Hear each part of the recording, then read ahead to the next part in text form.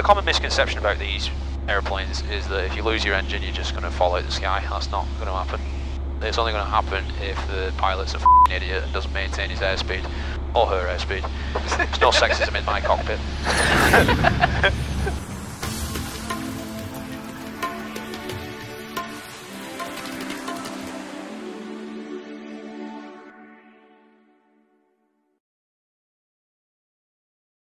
We'll do some gliding.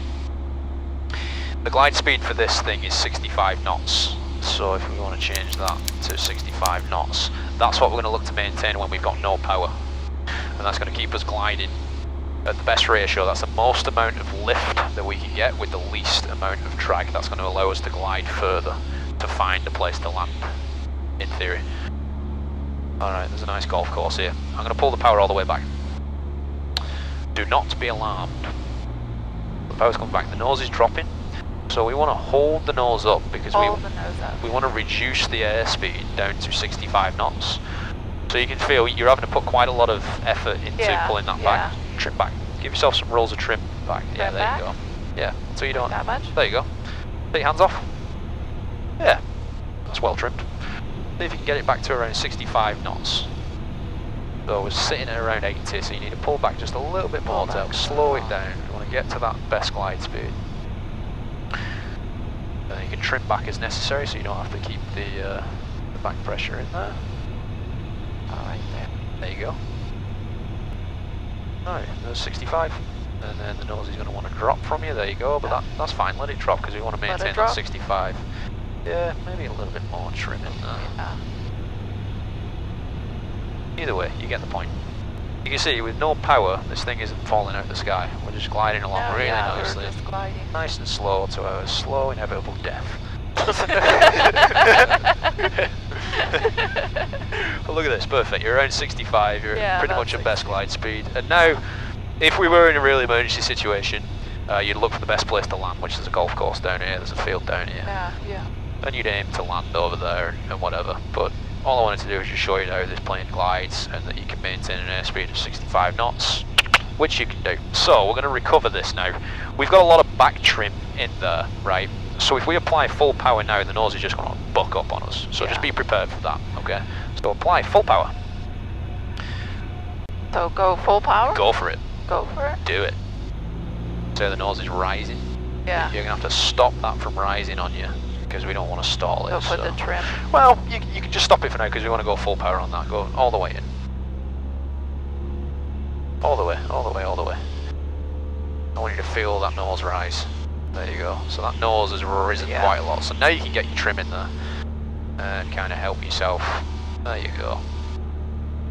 And then again, we can go back to that climb of 79. How do you feel? Feel good? Good. Yeah. I've shot myself. Oh, are we in Claremont already? Yeah. Oh. Tetris Tower. Yeah.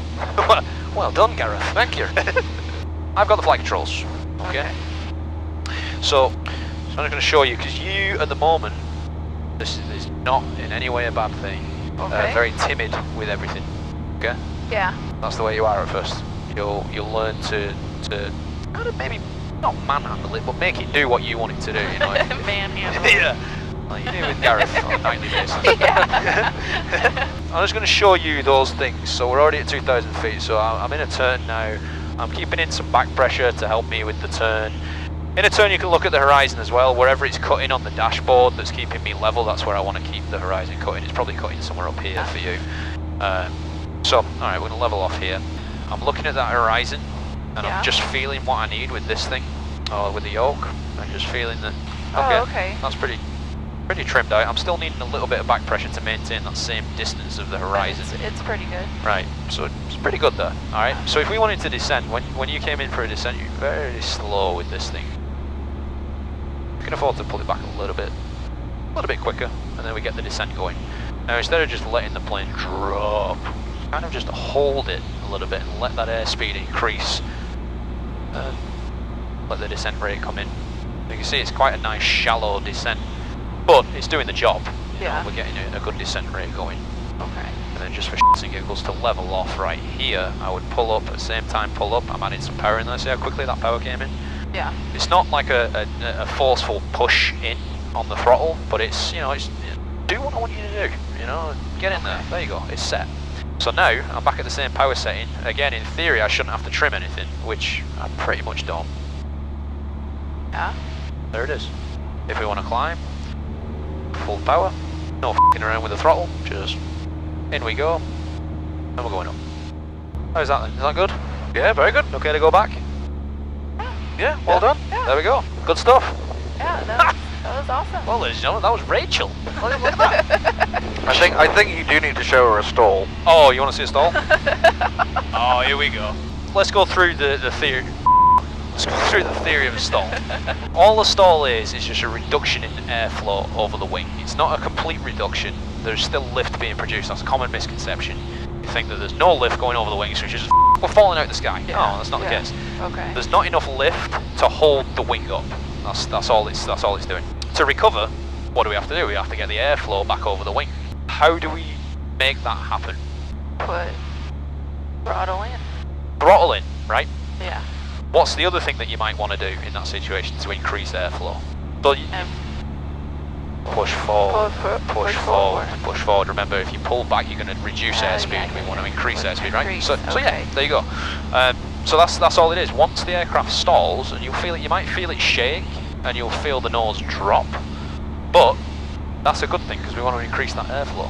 That's perfectly normal. And we're going to do it in the landing configuration, which is the easier configuration to do it in. We're going to slow it down. We're going to add 10 degrees of flaps. When you add flaps, see the nose want to rise. Yeah.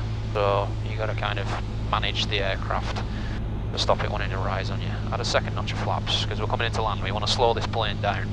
And we're basically just simulating that we're coming into land, and as we flare too high and we stall. Full flaps. Getting to our approach speed, about 65, 63, there it is. I'm going to simulate a descent to the runway. Nice, easy descent, there it is. I'm going to go power off. This is where the stall happens because we're increasing angle of attack. That's all we're doing, increasing angle of attack. Nice and easy. Here, that's the stall one, and that's telling you, hey, listen. Hey, you're going to stall. Yeah, you're going to stall. And there you go. See how the nose goes away on its own. Add full power, nice and easy, and slowly bring that nose up, and nobody died. How many feet did we lose? 100 feet. Pretty good. Yeah. There you go. That was because of the slow recovery, because I was illustrating. Yeah. So, but there you go. That's a stall. Simple as that. Executive Tower Sky 71 Bravo Golf. Information Sierra about 12 miles to the northwest, inbound full stop.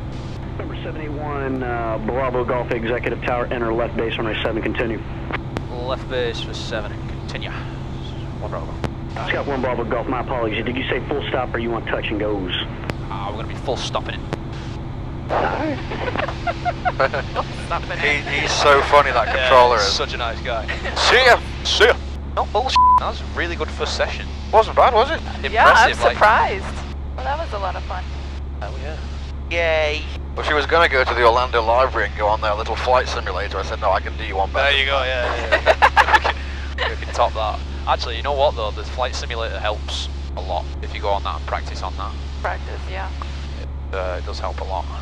Alrighty. So, this is where speed, or airspeed, becomes king again. So, set the power at about 1700 RPM. We're going in second notch of flaps. I'm going to have to trim down because the nose wants to come up. The landing is all about a nice nose low pitch attitude. Got the runway in sight. And this is where you need to start bringing that throttle back, adding the flaps. Alright, so we're slowing that airspeed down. It's nice and calm, I hope. Wind check. Wind 140 at tree. Yeah, so it's only 3 knot wind, so it shouldn't be too bad of a landing. But you can see, I'm keeping the nose down towards the runway. There's none of this going on. Like, that's what everybody likes to do. That's going to kill someone. Nose down. Exactly. So 65, there it is. If you need power, if you say start to drop, like if I pull the power back with the same pitch attitude, you feel the aircraft drop, you stop that with the power. So it stops it immediately. So the airspeed's fine, that's the last time I'm looking at the airspeed. Now I'm just focusing on the runway.